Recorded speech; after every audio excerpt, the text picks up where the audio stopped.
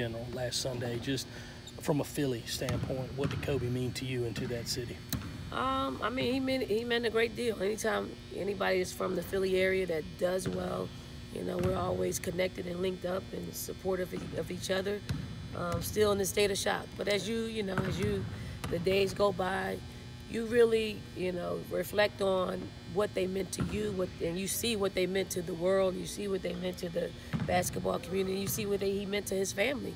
I mean, it is really hard to swallow, but you relish on the fact that he was a good man. I mean, he was a good man that approached the game like everybody should approach the game. He was a great father. He was a great friend. He was a great mind. So we're sad because we're going to miss that, and we're going to miss all the things that he had in store for us to see. But his legacy will definitely live on. Had y'all met a few Yeah, times? we met. I knew Kobe since he was in high school. Okay. I think I shared a couple of stories about working out at St. Joe's where John Lucas was the coach at the Sixers. And the Sixers weren't doing very well, but John welcomed all of us into his practices. He made us jump into some drills. And I can remember just Kobe, just brash Kobe, and getting in, and he looked like he belonged. He talked like he belonged. His actions were, he wasn't afraid of anybody, even the pros.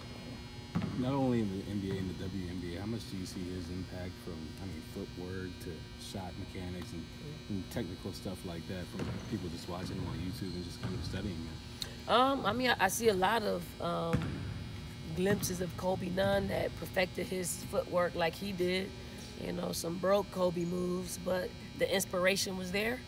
I just like the fact that you could see him publicly embrace his daughter, embrace girls basketball, embrace women's basketball.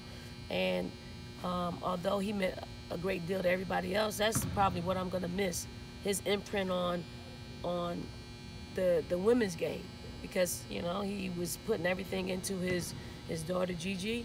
And I know, I really do believe that as Gigi grew in the game, he was going to be more involved in the pro game, whether it's buying a team, whether it's buying a league. I think he would have gotten to that point.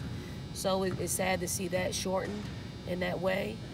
But I hope, I hope that the pros who have expressed how they felt about Kobe and living his legacy will embrace the women's game like he was doing and he was probably going to do in the future. We were talking with Destiny about kind of taking on